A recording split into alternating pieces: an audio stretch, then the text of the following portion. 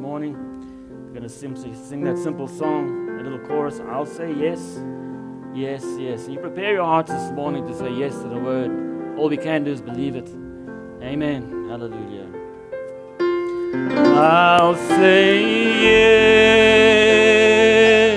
yes, yes. I'll say yes, yes, yes. I'll say yes, Lord. I'll say yes, Lord. I'll say yes. Oh, yes, yes. Oh, I'll say yes, yes, yes. I'll say yes, yes, yes. I'll say yes, Lord. I'll say yes, Lord. I'll say yes, yes, yes. I'll say yes, yes, yes. I'll say yes, yes, yes. I'll say yes, Lord. Oh, I'll say yes, Lord. I'll say yes, yes, yes. Good morning, brothers and sisters. We greet you in the precious name of our Lord Jesus Christ. What a privilege to be in the house of the Lord this morning. Amen. And just want to thank each one that has come. May the Lord bless your hearts this morning. And for those who are streaming, we trust the Lord will bless every heart and just be with each and every one this morning. We are so dependent upon Him. He's the author of everything that is good, and all that we have that's of any worth comes from Him. Amen. So we're just grateful to be in the house of the Lord. May He bless each heart. Amen. So we'd like to just mention again that this afternoon, 4 o'clock, we'll have another service here. And then we'll move back to Elandsfontein for next week. So the next service after this will be next Sunday morning at Elandsfontein. So if everybody can just take note of that, we appreciate that. Amen. Let's turn in our Bibles to Exodus 25.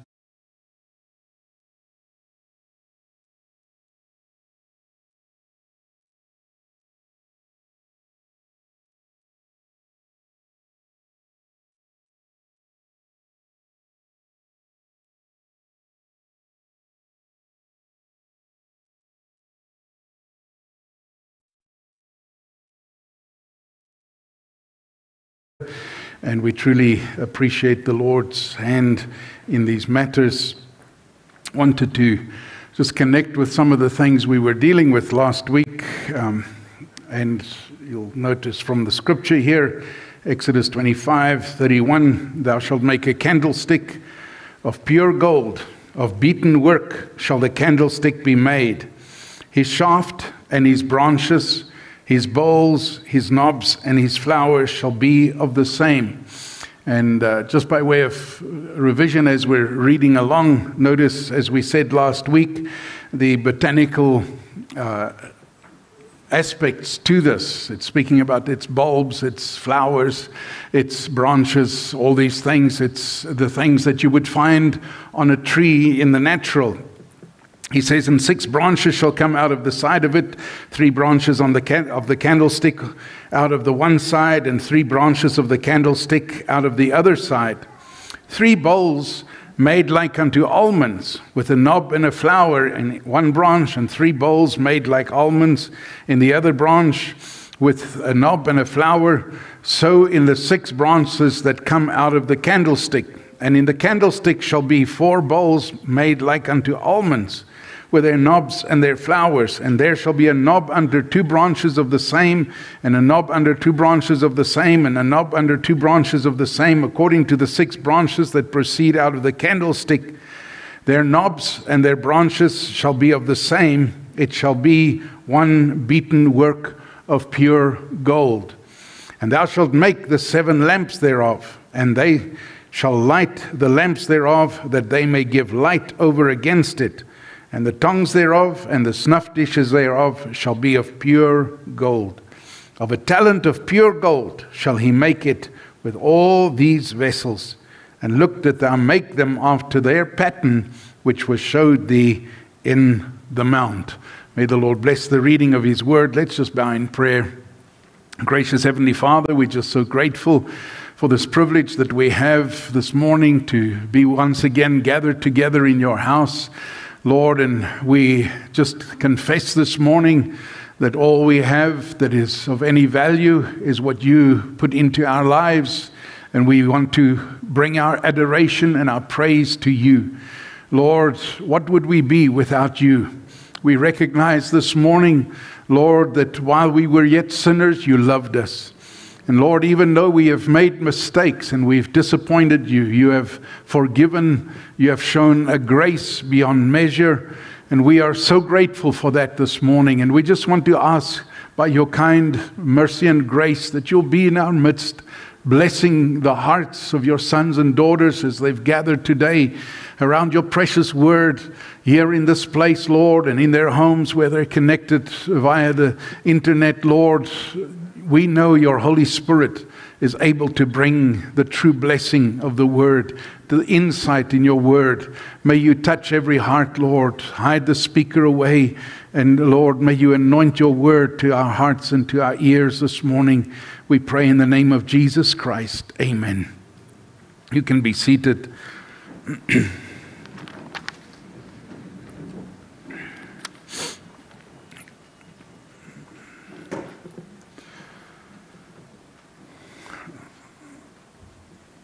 So last Sunday morning we did quite a bit more of an exposition on the actual physical makeup of this candlestick or lampstand, which is probably the better translation. In the original, the term is menorah, which many of you may have heard of because it's the term that is used by the Jewish faith. And but the reality is that looking at all the things that go into this candlestick, it makes us realize just what a complex part of the furniture this was. And none of the other instruments, vessels, nothing was as complex to make as the candlestick. And then we recognize from the scriptures that we went into, and we'll touch on some of them again this morning, that this pertains particularly to us here at the end time. We see the interpretation of the candlestick of Revelations 1 showing forth that those lamps are really the light for each church age, and how that really spread across the Gentile dispensation coming from Ephesus to Laodicea.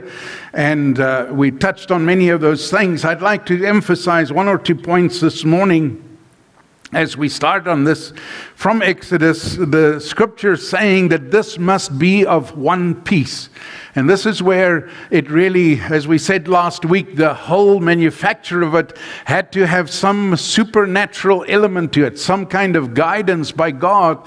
Because how do you take one solid piece of gold and make the kind of candlestick out of it with the intricacies, the branches, the spaces for the oil to flow, all those things out of one piece, not breaking it, having it completely functional?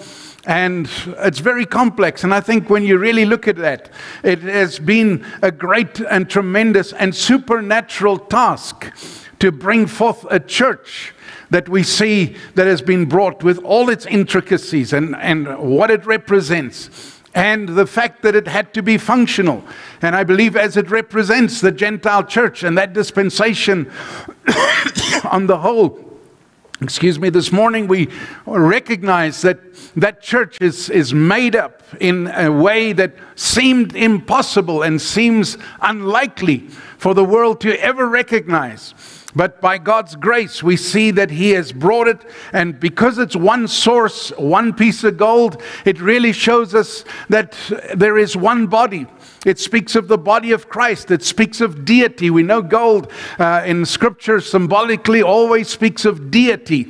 And what is it? It's coming from one God, not something that's split up. It's not a lot of different churches and the different ideas that somebody starts to pull together and say, let's be one. No, it's coming from one source. That is where the real unity of the bride exists. And that's what I believe we see under Ephesians 4. The Scripture shows us that body will once again stand till we all come, the Scripture says, in the unity of the faith, till we are all one. And what is it? Because our connection with deity, with the Word, that's where our oneness lays.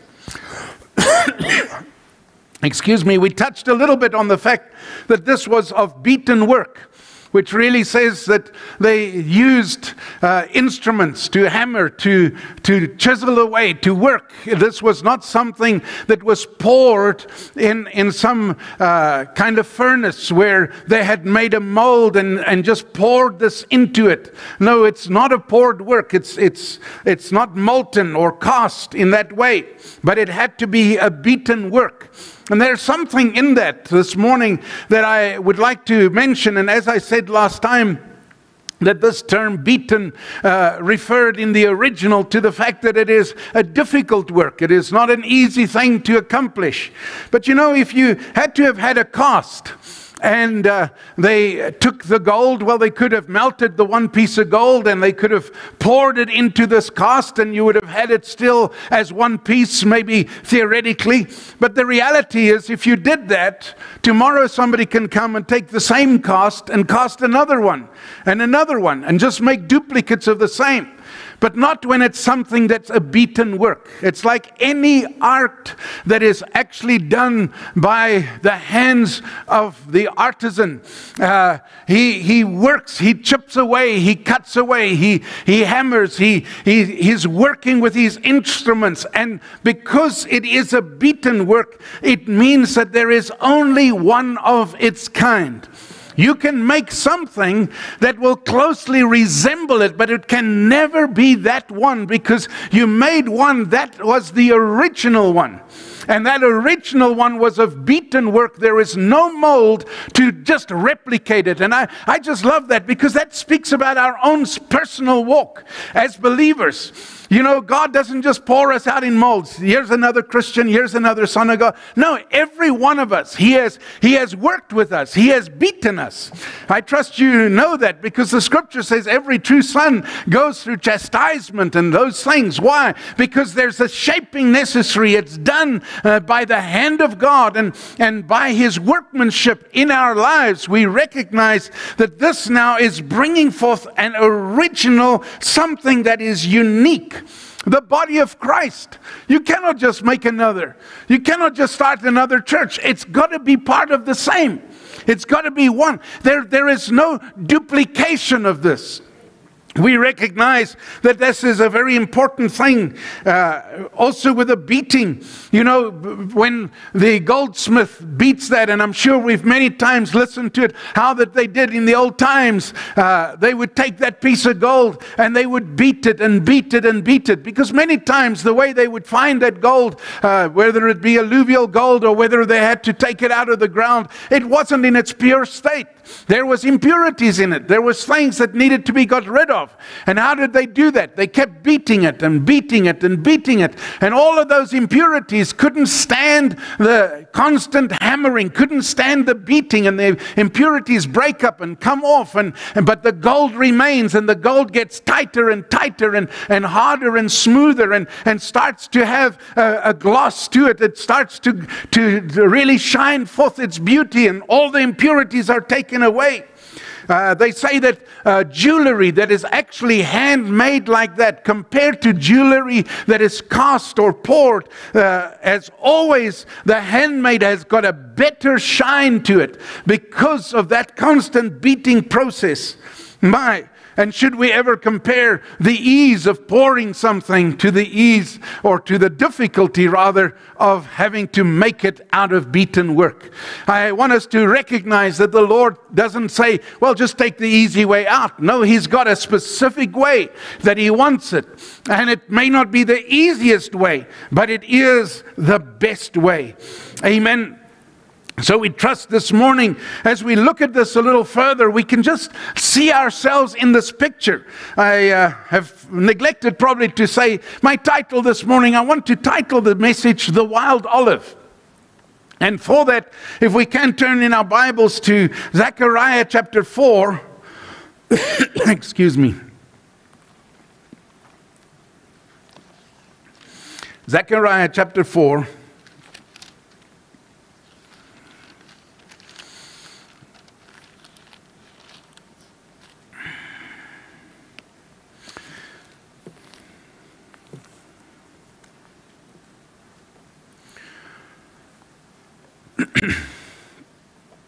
And the angel that talked with me came again and waked me as a man that is wakened out of his sleep. A lot of our thoughts this morning is going to come from this chapter. So I don't want to just rush through it. I want to just draw our attention to the first thing that is spoken about here is the angel that is guiding this prophet through this process. These visions that are coming was not for carnal interpretation, but God has a messenger, as Job speaks about it in Job 33, an interpreter that is standing by. Because many things that are there in symbolics and things that God shows us in His Word are not easy to understand. And you know, the quicker we recognize our own ignorance concerning the matter and confess our ignorance, the quicker we can be helped. So here is an angel that is helping this prophet along. The angel that he says that's been talking with me. And if you read the other parts, the previous chapters, you'll notice there's an angel that's showing him, taking him through different visions and interpreting the visions to him. He says he came again and waked me as a man that is wakened out of his sleep. And I think this is very beautiful because this says that this is an awakening time. It is now coming into a quickening that is taking place. There's actually a view of the restoration of the things that should come. Because remember, Zechariah was written at the time of the restoration of the kingdom, restoration of the temple, the restoration of Jerusalem. Now he said unto me, what seest thou?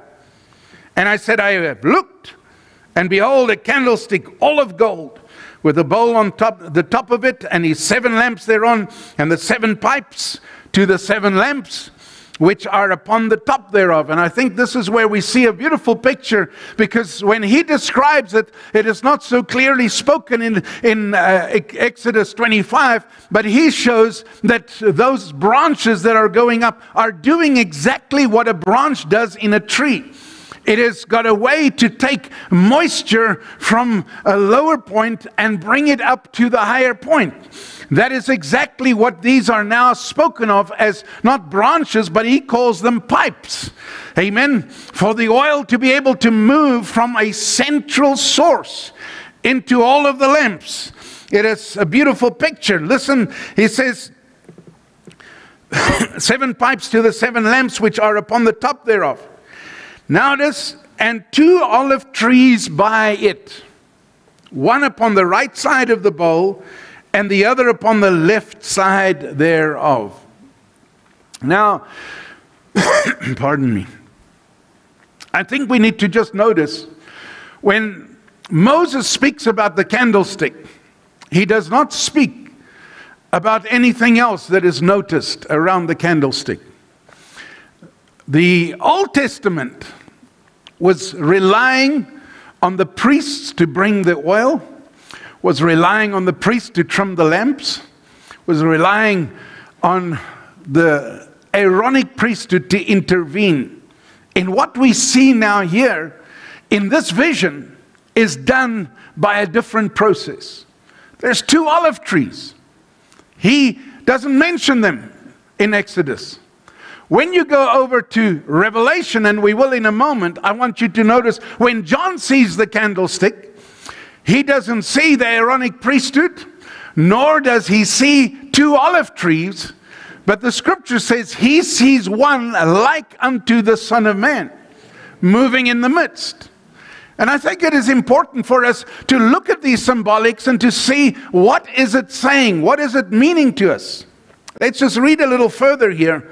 He says, and 2 olive trees by it, one on the right, upon the right side of the bowl, and the other upon the left side thereof. And I answered and spake to the angel that talked with me, saying, what are these, my Lord? And I want you to notice, right when he sees this is something he may have been familiar with the idea of the candlestick, but this is the first time he's seeing it connected with 2 olive trees. And then he says, what are these? What are these? What is it? Amen. Then the angel that talked with me answered and said unto me, knowest thou not what these be? And I said, no, my Lord. And I want you to recognize this morning, as I said earlier, he doesn't come along and say, well, you know, I'm the prophet of the age. I'm receiving things directly from God. I know all about this. No, he says, I don't know. I don't know what it is. I need some help.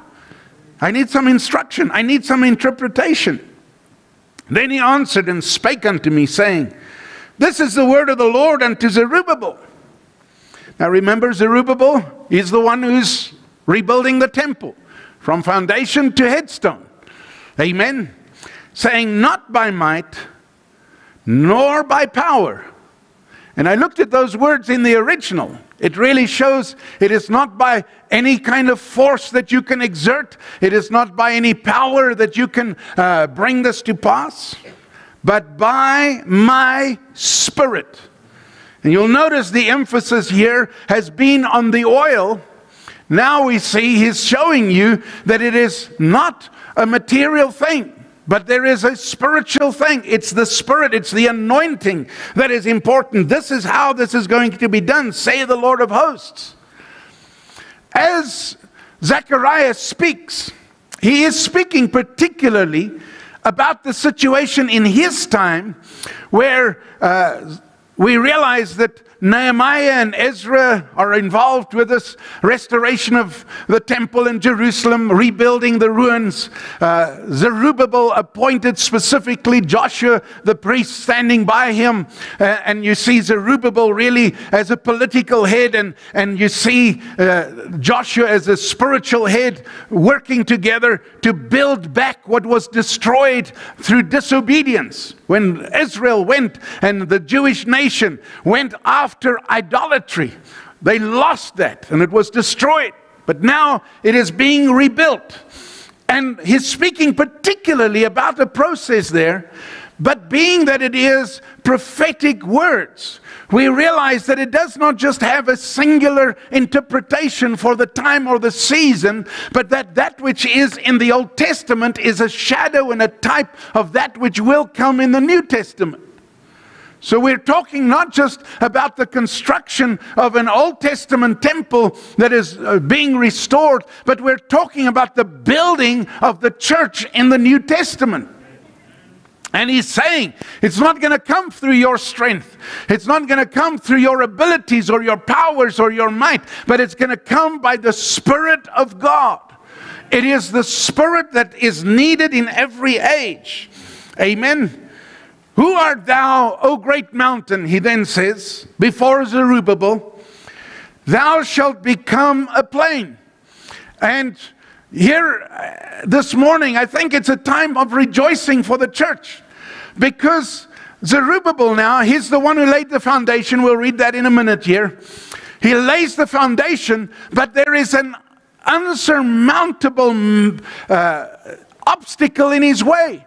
There is, amongst his own people, there are those who don't want to see the rebuilding. There is the heathen nations, many of those who are loyal to foreign gods. They didn't want to see it rebuilt. You read the story about the restoration. We spoke about it some months back. And they were building literally with a sword in one hand and the building implements in the other. It was a tremendous battle. So it is when the church started out. You know, the church hadn't even got its first bit going when there was people being martyred for the faith. The opposition was great and high. Satan was against it right from the very start. But who are you, great mountain, before Zerubbabel? You shall become a plain. The Lord will make a way. And he shall bring forth the headstone thereof.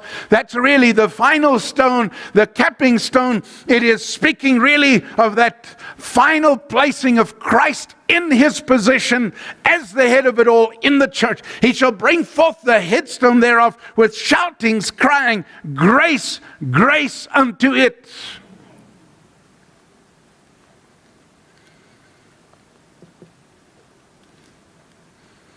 Moreover, the word of the Lord came unto me, saying, the hands of Zerubbabel have laid the foundation of this house.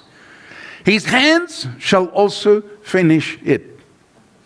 Now this is the restoration process. And thou shalt know that the Lord of hosts has sent me unto you. For who hath despised the day of small things? And I want to just bring in this principle. You watch this tremendous work, but it's God in simplicity. It's little things that God does that finally achieves that result.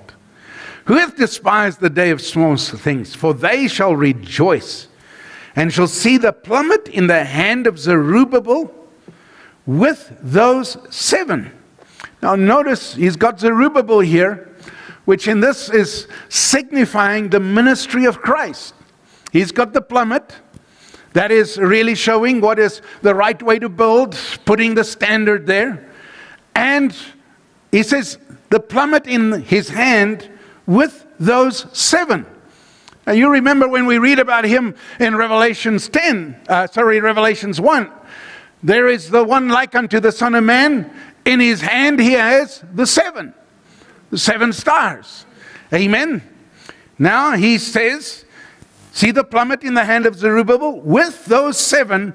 They are the eyes of the Lord, which run to and fro through the whole earth. I want to just say, you see the plummet and the stars are all in his hand. The plummet is really what brings you, as we said, that's what will make you make the building correctly stand. It's got to be upright. It's got to be perfectly perpendicular. All those things. You're using the plummet to check those things. How does he do that? He's got a messenger for every age that's going to bring, when people start leaning a little bit towards the world this way, there comes that messenger, pulls the thing straight up again. They go a little bit over to fanaticism on this side, comes the messenger, pulls them right back again. All the time, making sure that the thing stays perpendicular, that it stays in the proper fashion that it was supposed to be done. Then answered I and said unto him, because you haven't answered my question, angel. Because I asked you, what are these? You're telling me all about the building process and all the things around it. But I want to know about these olive trees. What are these 2 olive trees upon the right side of the candlestick and upon the left side thereof? And I want you to notice that the angel does not give them names. Does not directly answer the question. But again, puts a kind of symbolic into it. Because the time for knowing all of those things probably was not yet. We realize at the time there were 2 great ones standing before the Lord to do the work. There was Zerubbabel and Joshua. He could have said, well, it's Zerubbabel and Joshua. And maybe in type it was showing to that. But listen what he says. Who are these? What are these 2 olive trees upon the right side of the candlestick and upon the left side? And I answered again and said unto him, what be these 2 olive tree branches, which through the 2 golden pipes empty the golden oil out of themselves? And he answered me and said, knowest thou not what these be? And I said, no, my Lord. Then said he, these are the 2 anointed ones that stand by the Lord of the whole earth. Just leaves it a bit open. Specifically, when you recognize that they only had the Old Testament reference. I try to look back and I didn't find any place where the term 2 anointed ones is used exactly like that anywhere preceding this. It is, and you can think of it, used in Revelation chapter 11. But it's not used before that. But here it is stated, these are the 2 anointed ones. Now, just before we go into that, because I know I'm going to miss this point if I move on. He says, these empty themselves. And I think that's so beautiful because you're seeing something of these 2 trees that are growing beside, 2 olive trees. That's the kind of oil that they burnt in the candlestick. Amen. Pure olive oil. This tree has the inbuilt ability to stand in the ground by its genetic code that was in its seed. It can put its roots into the ground, find the minerals and everything to make the branches grow, and then it can take the water, which is a type of the word, and it can bring from that another kind of liquid. And the water would come up through its branches, through its pipes, but as it is going into the fruit, it becomes an oily substance, which they later in the manufacturing process would reap the fruits, put it into a vat, and they would break it down and trade it down like a wine press. You'd have an oil press where literally the fruit is broken up. The oil would separate from all the other substances, and as you know, oil would float on top, and they would be able to separate that, filter it, and finally that pure oil would be brought back and burnt in this candlestick. But God bypasses the process of man's intervention in the manufacturing process. And He has the tree itself growing up and in some way connecting up with this, that automatically it's pouring it from the tree into the lampstand, feeding it through the pipes. It's a beautiful principle. But I want you to notice that whatever is bringing the branches, whatever, it's a ministry that is bringing it from the Word to the anointing. There's a supernatural work that is taking place, and as it is flowing forth from that condition, it comes to that final point. And what does He say? He doesn't hold back, but He empties it out. And He pours it out. Whatever is available gets put into the candlestick, gets poured into the church. And I think that's such a beautiful type of how Christ doesn't hold back nothing from us. But whatever He's putting into it, He's letting it come right through and pours it out. He emptied Himself for us. Poured it in. Amen. Thus we also see here the principle that this anointing oil comes from the same source. It is coming through the branches, but it's not 7 different kinds of oil, 7 different kinds of anointing for every age, but it's actually the same thing all along. Now, looking at these 2 olive trees, excuse me, it's fed by these 2 olive trees. And I want you to notice the prophet, when he sees the candlestick, he goes right to describe the 2 olive trees. And he said, what be these? That's plural. So he's not asking what is this, the candlestick, but he's asking what be these. He wants to know more than just the candlesticks, because he's seen 2 olive trees. Then he comes back and he asks him again about the candles, about the olive trees. What are they? And he still doesn't get his answer. A third time he says, what is it? And he gets the answer. These are the two anointed ones that stand before the Lord, by the Lord of the whole earth. Amen. If I can just make this very clear. When we look at these olive trees, it's symbolic of something very beautiful.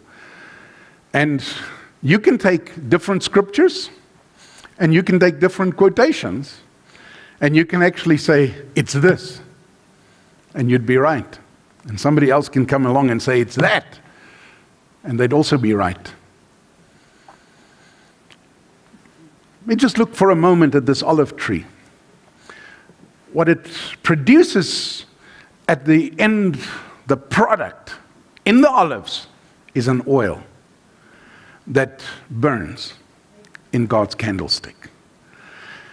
When I look at that, my mind has to go back to the days when Moses was herding the sheep in the backside of the desert. And he saw a picture that is such a strange thing to him. And like the prophet here says, what is this?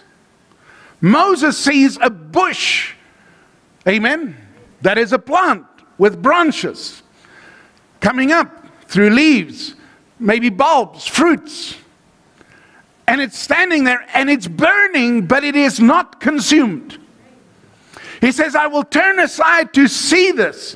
Why? Because something in him was inquiring to know what this is.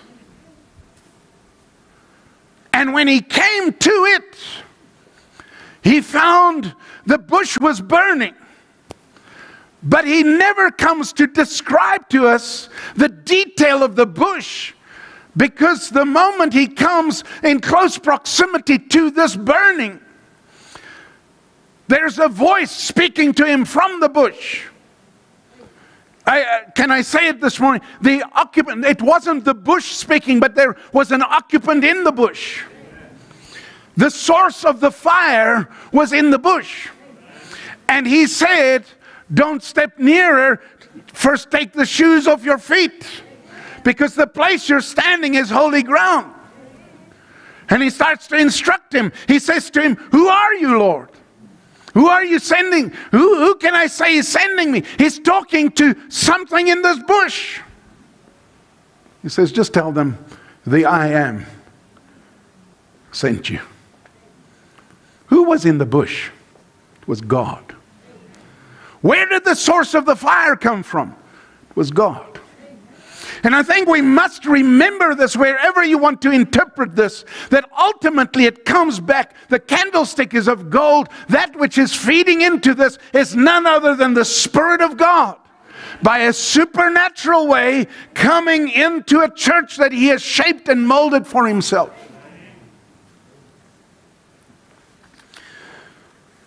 I'll read you some statements here in a minute, but I want to just say this. Who are these? These are the two anointed ones who stand by the Lord of all the earth. This is the answer he got. Brother Branham makes the statement. He says, Old Testament and New Testament. Amen. Jews and Gentiles. Amen. As I said earlier, you can look at Zerubbabel and Joshua. If you went to Revelations 11, and I'd like us to do that for a moment, we can do that.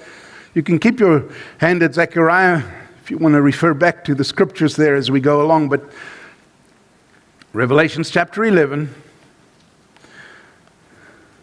verse 3, he says, and I will give power unto my two witnesses, and they shall prophesy 1,260 days. That's 3.5 years. That's their ministry. Clothed in sackcloth.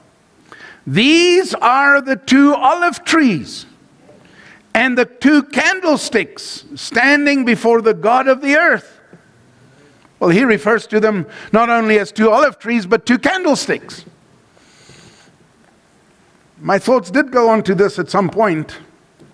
You know, as Gentiles now, we interpret the temple and the instruments in the light of the revelation of Jesus Christ, of what we have seen, and in the light of the mysteries of God being revealed here at the end time.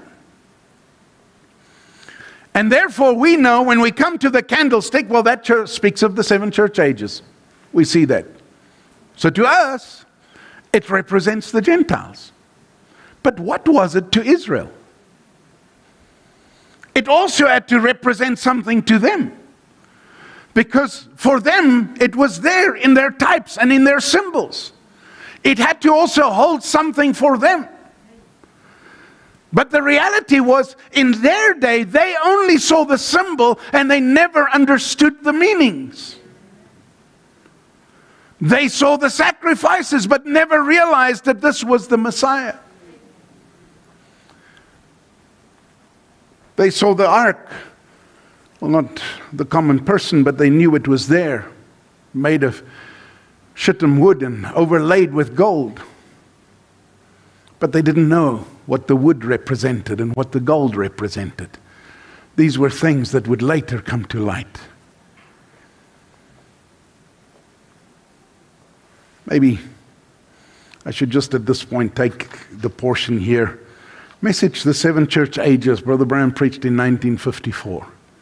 This is before he ever got to preaching the church ages in sequence, as we know from Patmos Vision, Revelation of Jesus Christ, through the different messages that make up finally the context for this church age book. He preached one message, the 7 church ages. And he says this in there.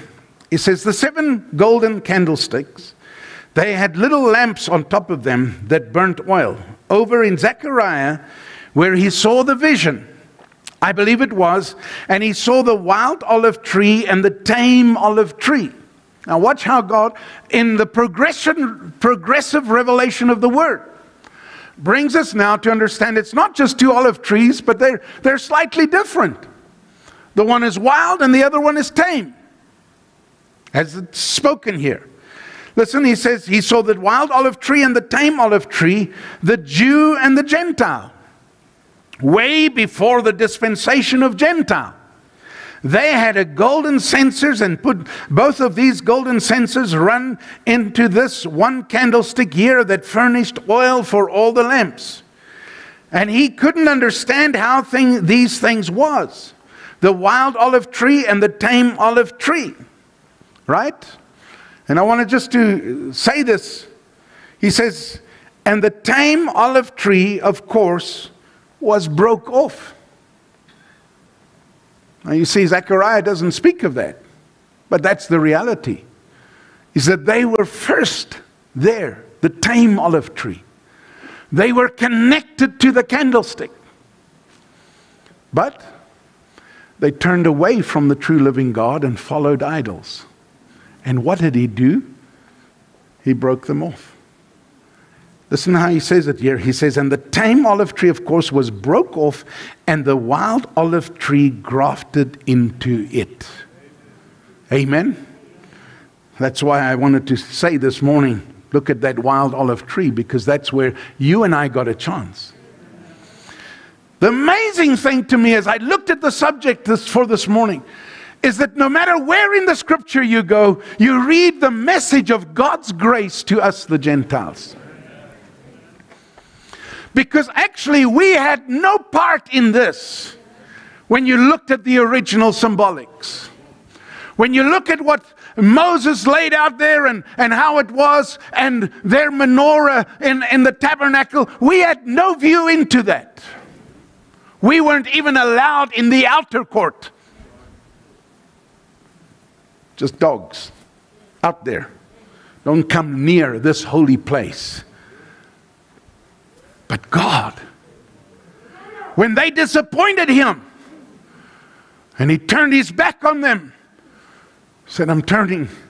And from a people that were not called my people, a people that were not a people, I bring out of that somebody for my name's sake.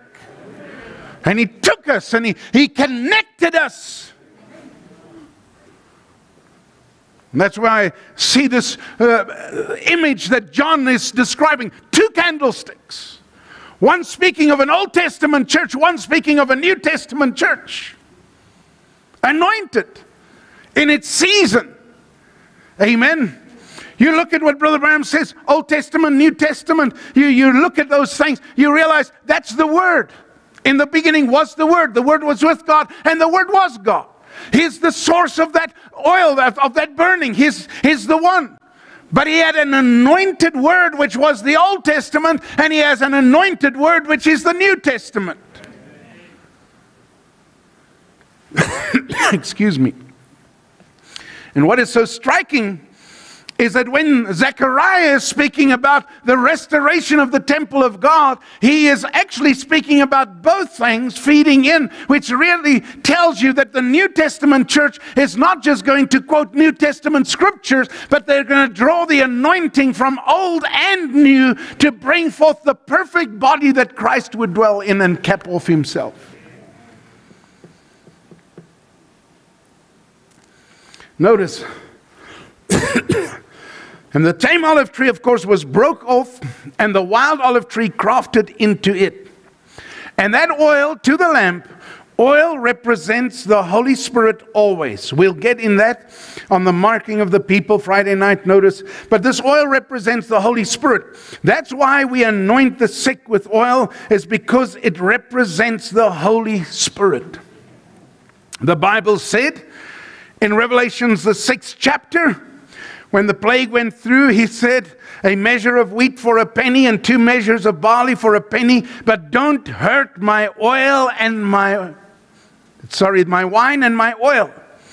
Wish we was going to take Revelation on through for a few weeks and get into that who, notice what term he uses, not what, who that wine and oil is. Well, he's told us the oil is the Holy Spirit. So the wine must be a person too. Amen. The one is the anointing, the one is the revelation. And when you really want to know who is the wine, that is none other than the revealed Christ. He is the revelation that you have to have. It's not a revelation about what's going on here or going on there. It's the personal revelation of Jesus Christ that brings you into relationship with Him.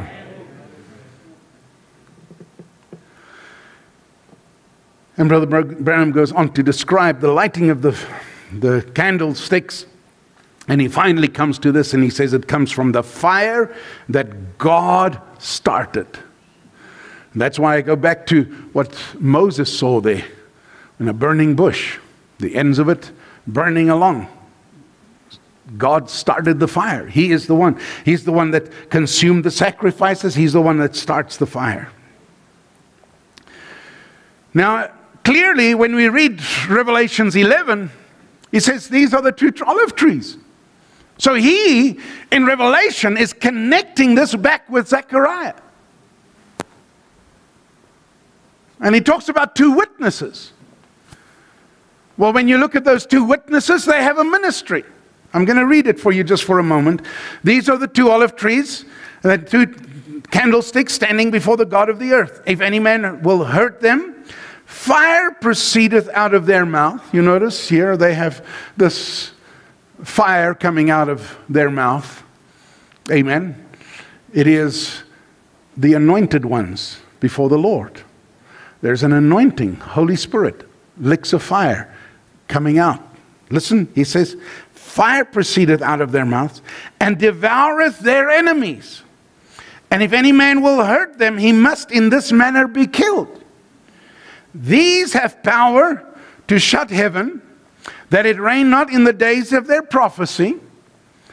And that's exactly what Elijah did in his day. That's the ministry he demonstrated. And have power over waters to turn them to blood, and to smite the earth with all plagues as often as they will. Well, that we saw with Moses.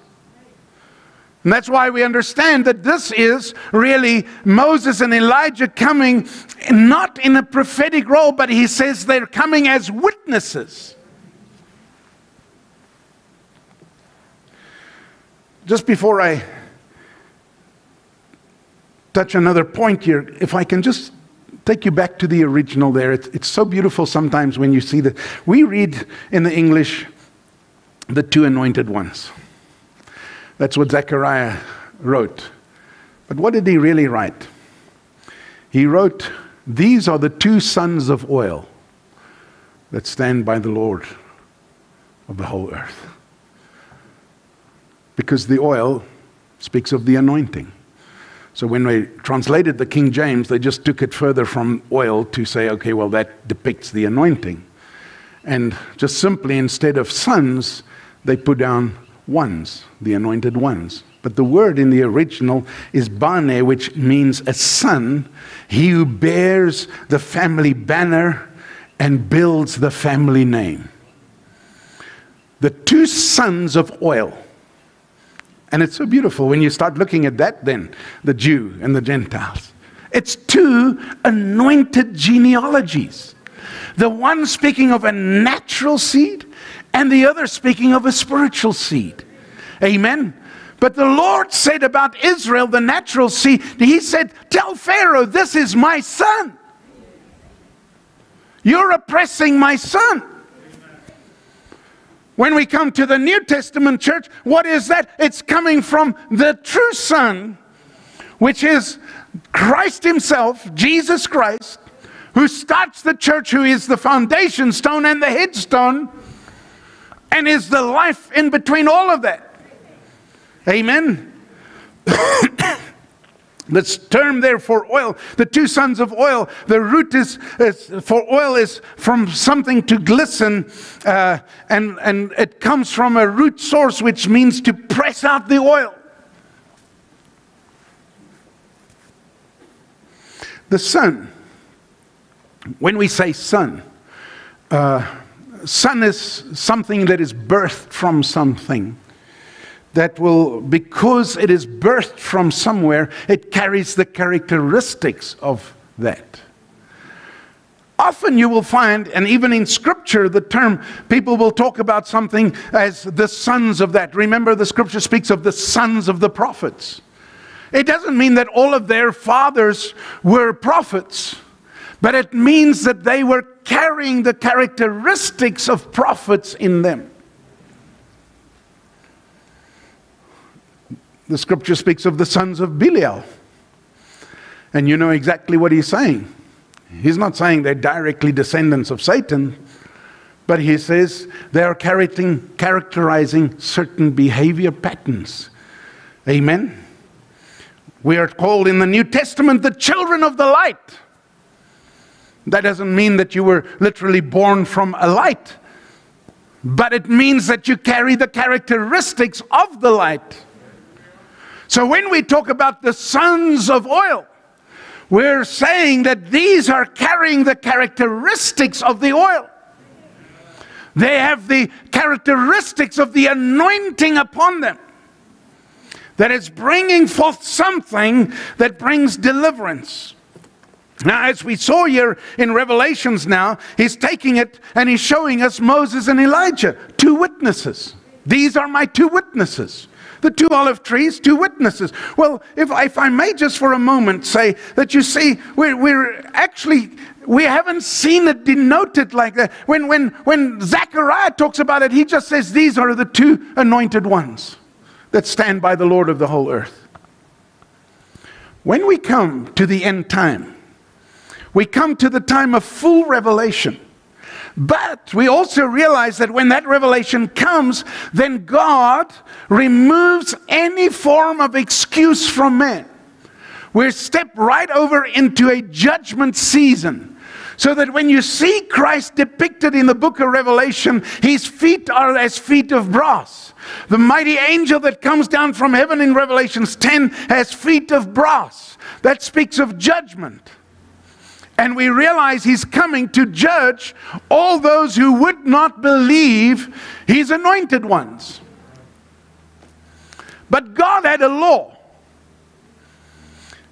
Before you can find this final judgment, God always honors His own word.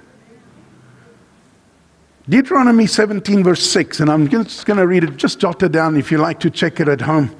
At the mouth of 2 witnesses or 3 witnesses shall he that is worthy of death be put to death. But at the mouth of 1 witness he shall not be put to death. The Lord says, before this destruction comes, I want 2 witnesses. I want 2 witnesses. Before doom comes upon mankind, I want 2 witnesses. The Lord is very particular about this. Later on, Deuteronomy 19:15, 1 witness shall not rise up against a man for any iniquity or for any sin, in any sin that he sinneth. At the mouth of 2 witnesses or at the mouth of 3 witnesses shall the matter be established. When Jesus comes in the New Testament, in Matthew 18:16, but if he will not hear thee, then take with thee 1 or 2 more, that at the mouth of 2 or 3 witnesses every word may be established.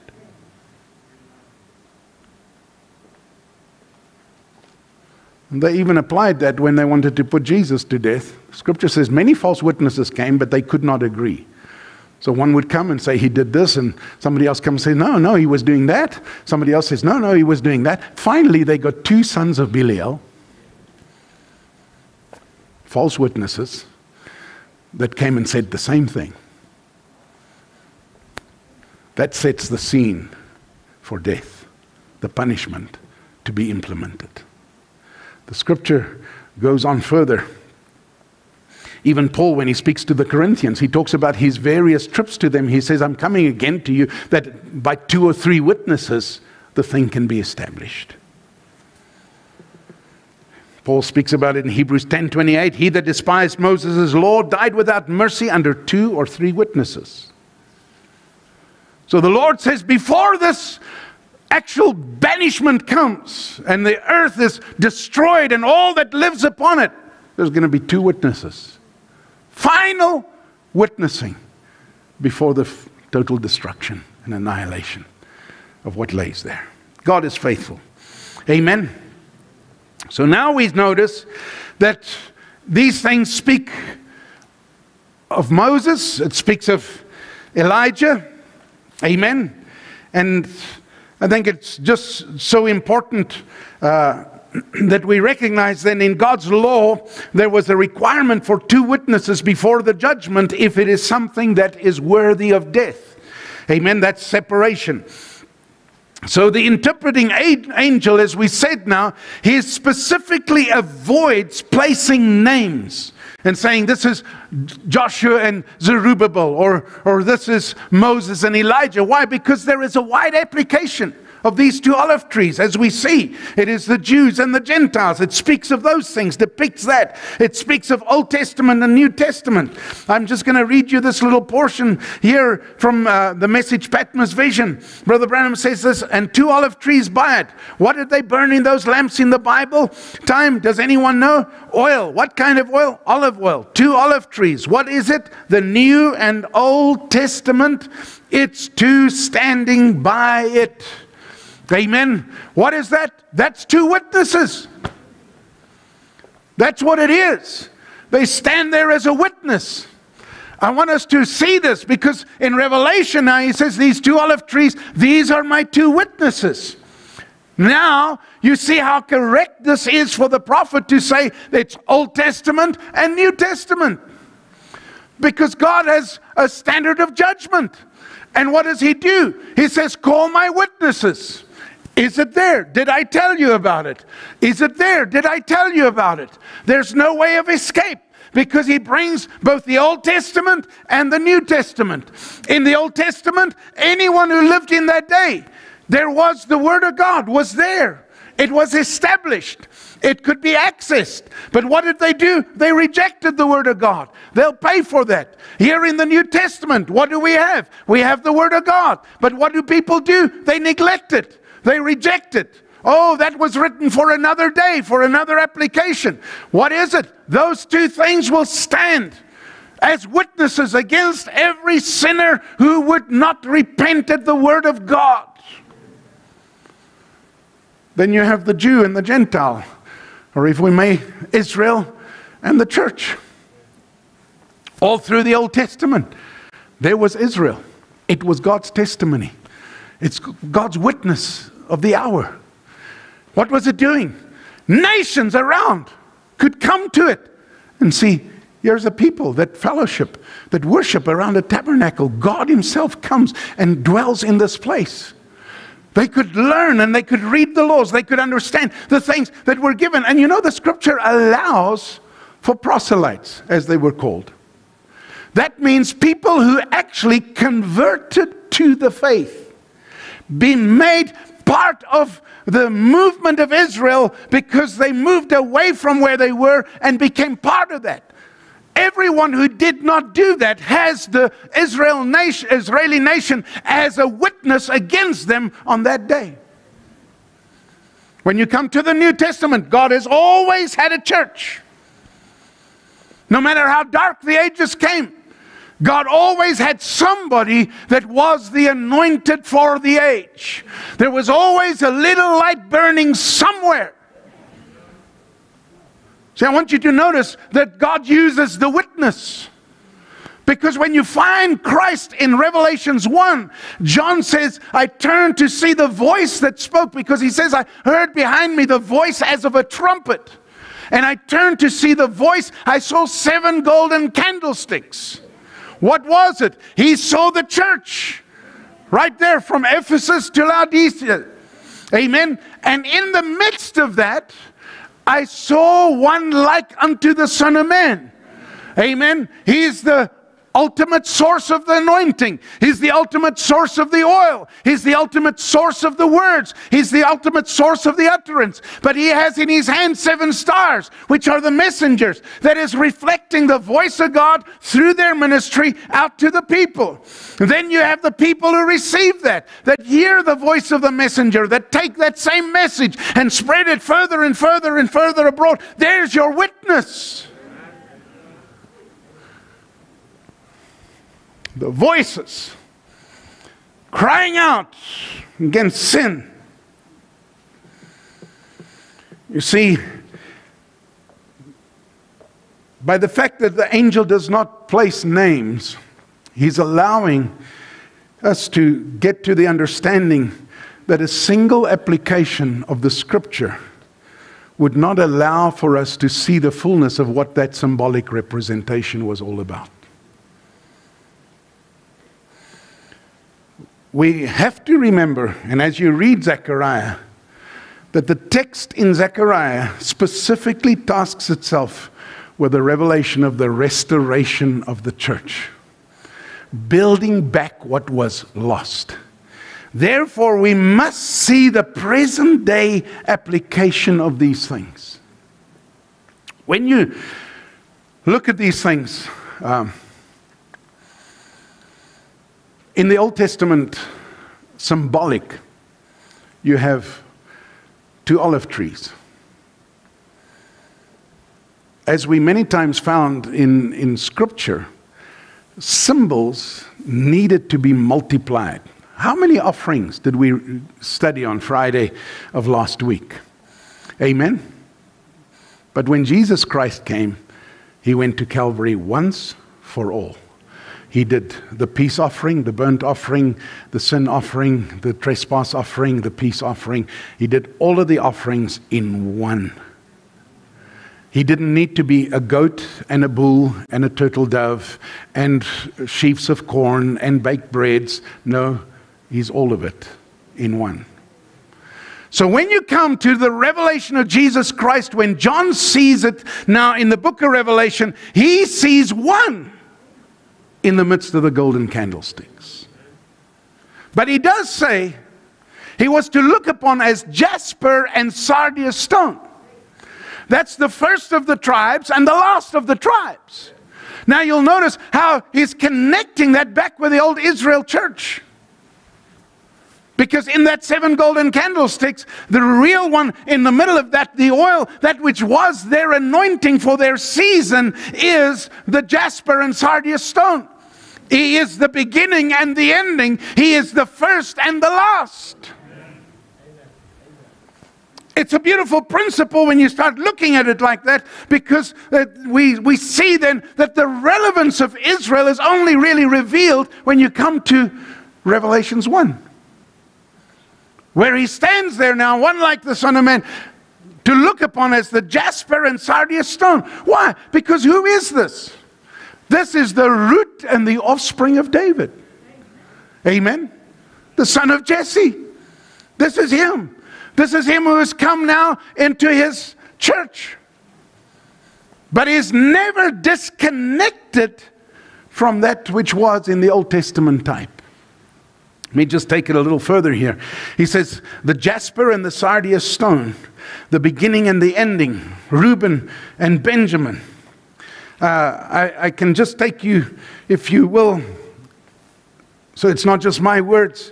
And if you want the message, it's the message seal of God, preached almost the same time as that message on the 7 church ages we referred to earlier.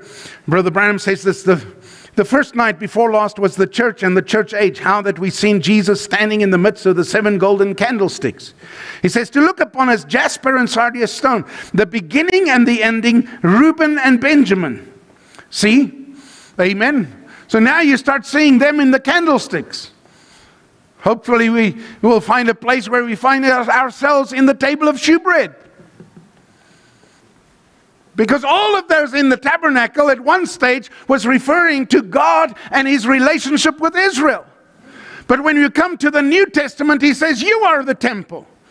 And what is that? It's God in relationship with the New Testament church, which is his bride. Which is just so much one with him as what they were in symbolic in the Old Testament.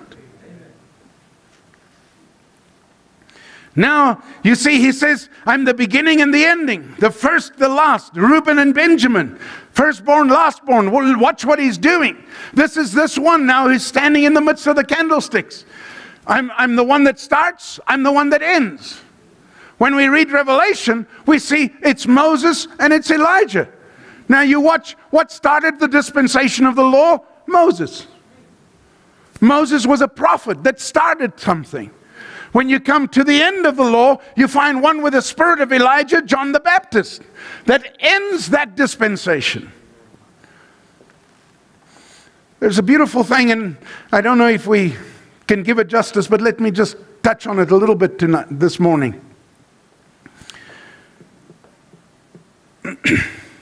If we see this in the light of Moses and Elijah, Moses' ministry was a ministry of deliverance. A ministry that started something, that started a coming out. A liberating ministry. But notice, Elijah didn't take them out of anywhere. He restored what Moses preached. When Elijah came on the scene, he didn't say, well, Lord, give me a revelation of who you are so I can tell the people. The revelation was already written by Moses. On the mount, God spoke to him, I am the Lord your God. You will have no other gods before me. Amen. There was no question for Elijah to answer. Because that prophet that started that dispensation had already spoken the word. So Elijah in his day, standing before, as we saw in our day, Ahab and a Jezebel, we've seen the modern type of that in this hour. Elijah stood before Ahab, and what did he say? He could say, I preached what Paul preached. I preached what Moses preached. I'm not preaching another God. I'm not preaching another law. I'm not preaching another message. I'm just here to take that which he preached and that God and to make him alive before your eyes. So you'll notice by the one kind of ministry, God puts things out before the people for them to believe, followed with great supernatural. But as time goes along, they slip away, and God has to bring the other part of the ministry, the Moses and Elijah by type, to bring back to remembrance the things that were spoken by the initiating prophet. Moses was seen as the lawgiver. He was a writing prophet. Amen. Wrote the first 5 books of the Bible. Amen. When you look at the New Testament, you find another writing prophet. You find Paul. He was a prophet. Amen. And what did he do? He initiated the work for the New Testament church. Started to write it in epistles and things that now we have as the cherished Word of God. He was beginning a dispensation. But just like you find this starting out, there had to come something at the end that would connect back again with the beginning, because it's jasper and sardius. It's beginning and ending. It's all there in the church ages. So when you come to the end, it's got to connect back to the first. So the ministry at the end could not be another Paul. But it had to be a ministry like the ministry of Elijah that would turn the hearts back to the original. Remember, there's 2 like that in Scripture. John the Baptist, in his day, when he preached repentance, he's turning hearts. Where's he turning them to? Back to where it started. Back to the law of Moses. Back to repentance, to the true word that they had. Turning hearts. When you come to the last prophet God sends upon the earth, he's there to turn hearts back to the original, back to the first. Amen. So Elijah preached what Moses preached. Amen. And so we see one in the spirit of Elijah, John comes and actually ends the Old Testament dispensation. And there you have your 2 witnesses. God will start a ministry. He will give them the word. He'll start a dispensation with an outpouring of His Spirit, a demonstration of His power. When He comes right to the end, He's bringing it right back to their remembrance by a prophet that's anointed to turn their thoughts and their hearts back to the original word that was spoken. I thank God for the ministry we had in our day. There you see the principle of the 2 olive trees. But now in the Son of Man, He is fulfilling the first and the last all within Himself. And through His church, He is performing the purpose for which this is all being set up. I want to try and draw to a close for this morning, but I want to just say this. Look now, as we looked at this candlestick, and here you see these 2 olive trees feeding it, the oil coming in, and in my mind's eye, I can just see how that perfect, pure oil, the Lord in some way miraculously lets it come through the fruits of the olives and just drip down in something that feeds it into the pipes, and down, up it goes through the channels right up to the burning lamps, and there it fulfills its purpose. Because what is the purpose of the oil? You see, He says, these are the 2 anointed sons. What is the point of this anointing? What is it to do? The purpose of the oil and its whole supply mechanism, as it is described in the Scripture, is that the church can shine forth the supernatural light. You say, what are you saying, brother, supernatural light? Well, you know what? Even when they had a symbolic oil, which was olive oil, it was the same olive oil that somebody else would find from olives. The fire was different.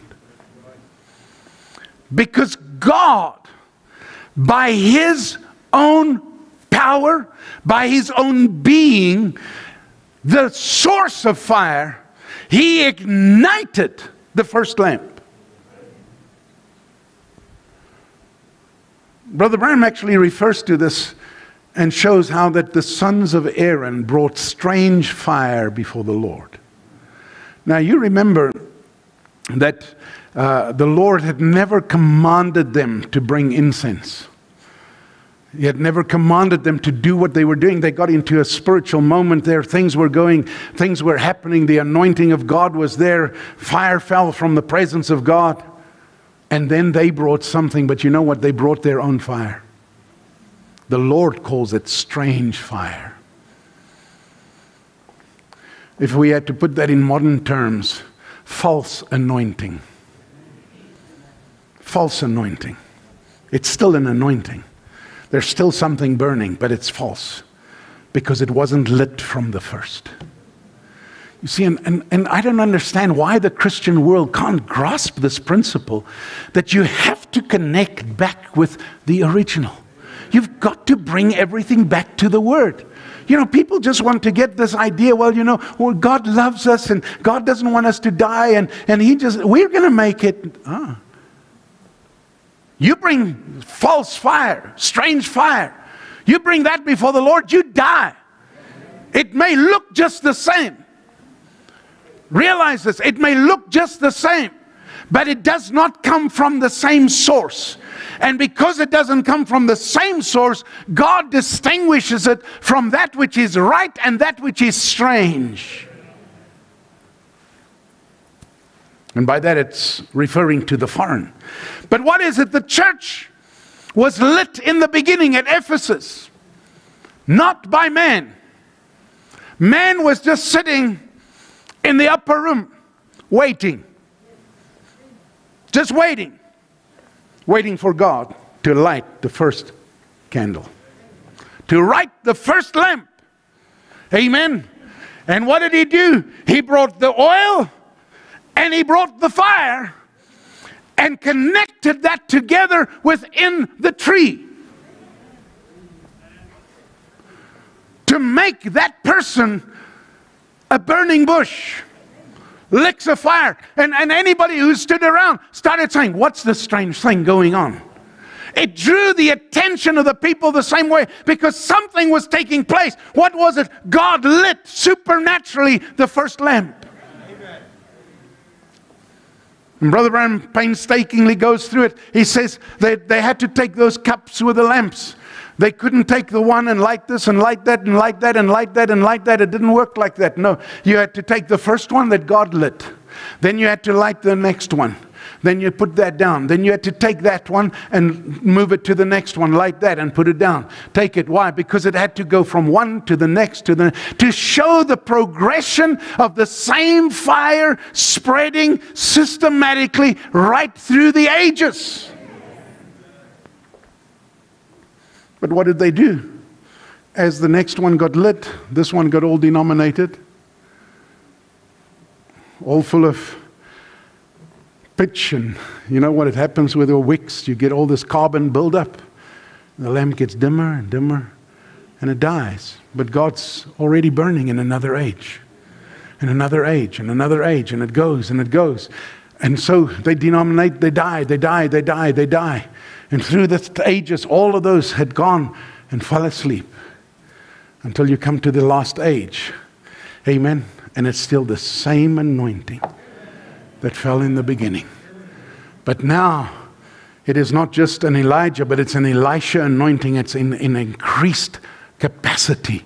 The whole Holy Spirit visits the church in the end time. To do what? Not only to make sure that this fire never can go out, but what's he doing? From that, he's calling back in a resurrection all those who have gone on before. In the same process, in the same principle. And this faith that comes here now, this understanding by the revelation is there and brings up the whole church so that we can meet him in the Lord. Now, this oil, what is it for? It is so that the church can be the witness, can show the light in the age in which it is. Why is that lamp burning? It is to give off the light. Amen. And it needs to draw on the oil to keep doing it. A lot of people think, well, I had an experience one time and that's good enough. No, there's got to be a constant connection with the source. There's got to be this is what the olive trees tells you, right back to the Word, where the water in the soil is being drawn up and becomes anointed all the way through to the final product of the life. It's got to connect you through. If you disconnect, it dies. If we have time, you could look at Joel. Maybe we'll do that this afternoon a little bit. But in Joel's age, the scripture speaks about the tree dying off. Why?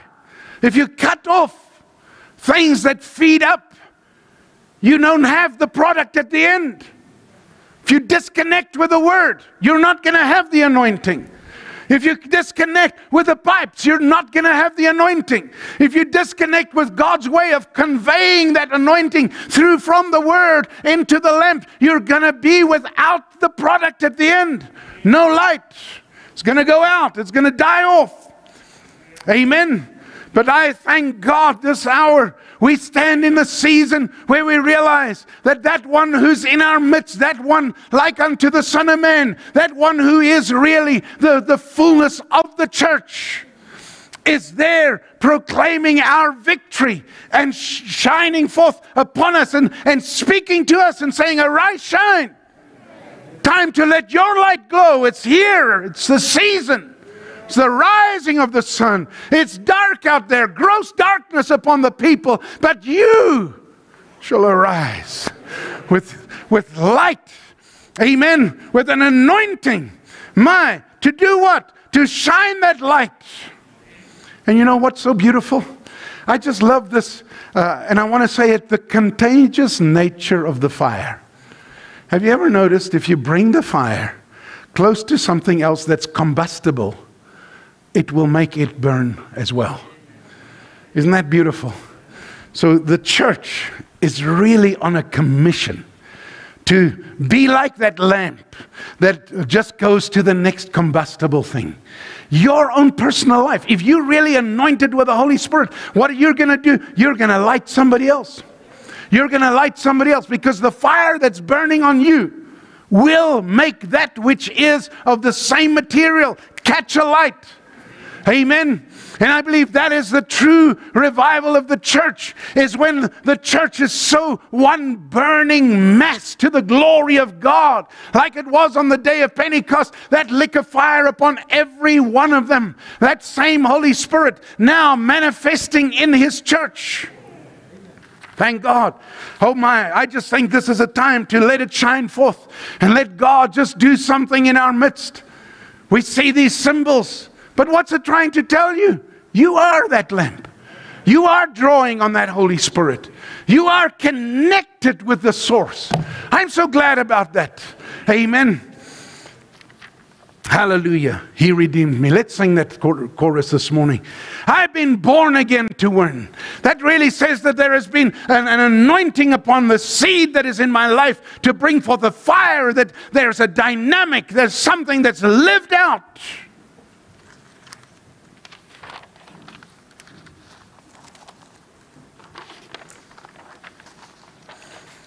Let's stand to our feet.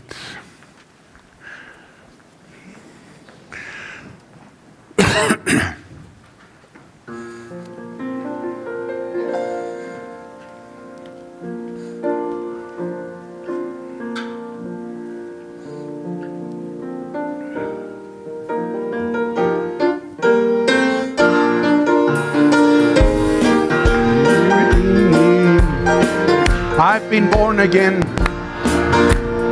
Born again. Yes, Lord. I thank God. I thank God. Oh, of His fullness have we all received. Hallelujah. Hallelujah. Creation. I'm a brand new man. Thank you, Lord. Old things are passed away. I've been born again. Thank you, Lord. More than a conqueror. That's what I am. I'm a new creation. I'm a brand new man. Just hold it there for me for a minute. As you sing that, I want you to realize this morning. that you're connected into the pipework. You're connected into the source that feeds this into your being. As the church of the living God, we're not some isolated something that's put off somewhere. We're connected right into the very roots of what gives the anointing. Right to the very roots of what brings forth the light. We're not able to be separated from it because He's brought us from one piece. One piece. Connected. Amen. I'm a new creation. Hallelujah. He redeemed. Thank you, Lord.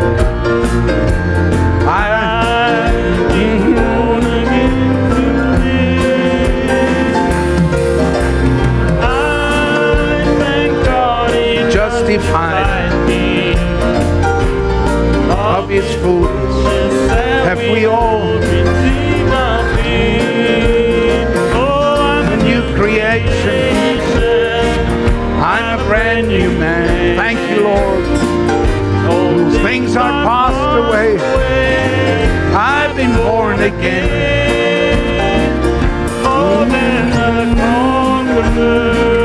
That's what I am.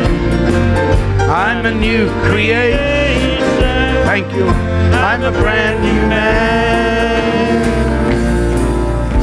I'm so glad I'm a part of this family of God. Aren't you glad about that this morning?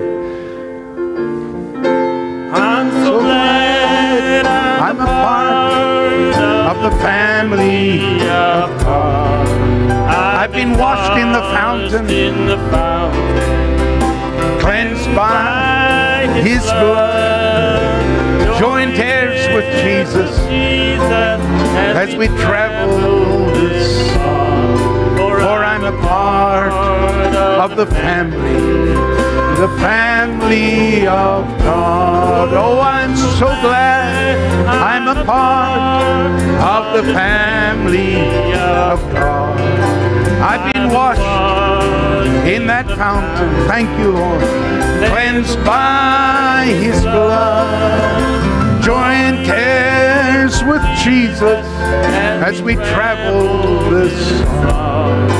For I'm a part of the family.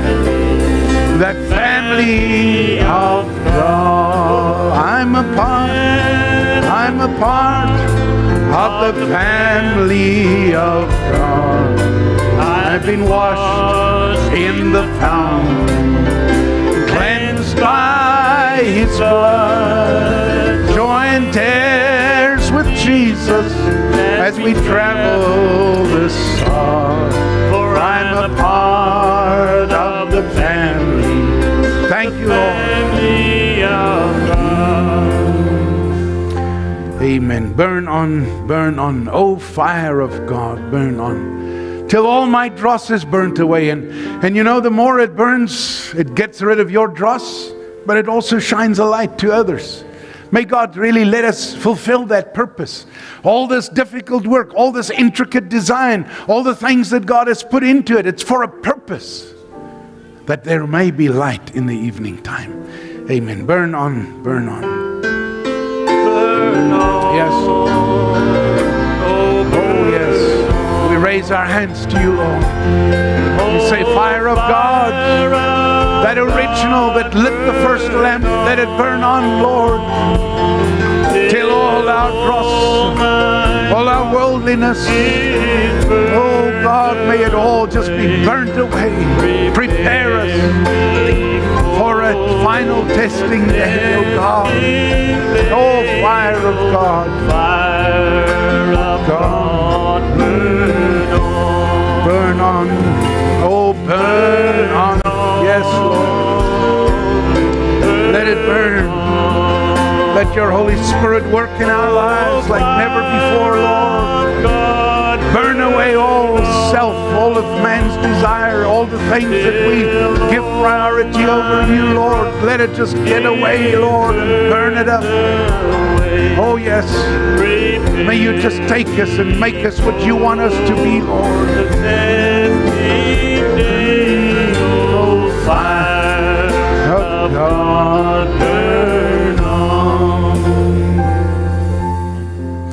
And I believe he will do that. And he will accomplish what he has said he will. Amen. By God's grace, there is a light shining in this hour where the world is in gross darkness. And where is it? You find where that witness is feeding the light. It's there. I believe we're drawing from that same source in this end time that started the fire in the beginning. That same pure anointing oil, the true Holy Spirit working and manifesting in the lives of individuals. Isn't he a wonderful Savior this morning? I'm so glad we have a God like our God. You know, when we start looking at these things, you study the scriptures, you look through these things, you find everything just dovetails together. It just makes my heart just anchor deeper and deeper and deeper in this word. There's just no other way. God has brought us to see this and to live it, to experience it. Isn't that a privilege? Amen. May we go on our way rejoicing, as we said this afternoon at 4 o'clock. We'll be back here just to continue with some of these thoughts by God's grace. And if you can be with us, we'll be here and just enjoy this fellowship. It's just been, to me, a great privilege that we've had over these 2 weekends to be able to come and just surrender ourselves before the Lord and just to have Him have His will and His purpose amongst us this morning. We appreciate that. Amen. Brother Christian, will you come and just dismiss us in a word of prayer this morning? Let us bow our heads. Amen. Thank you, Lord.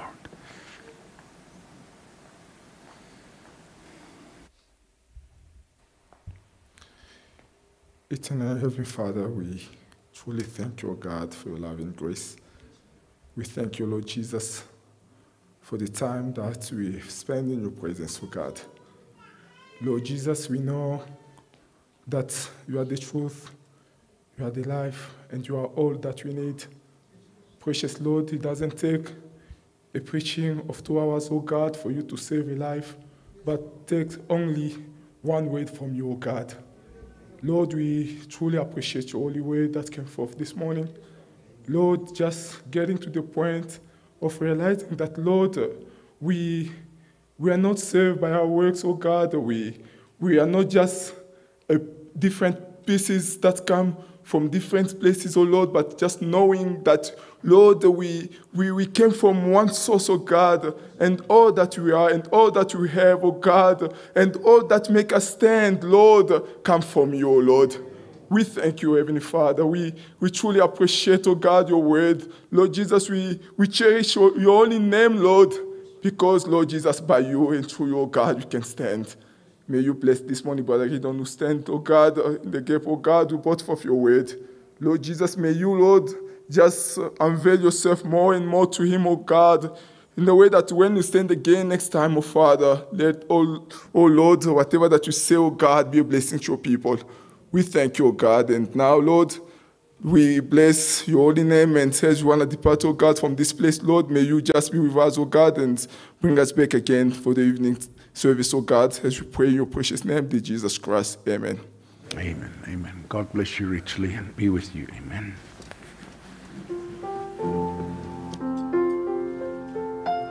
So glad I'm yours, Lord. So glad I'm yours. So glad your mercy has followed me.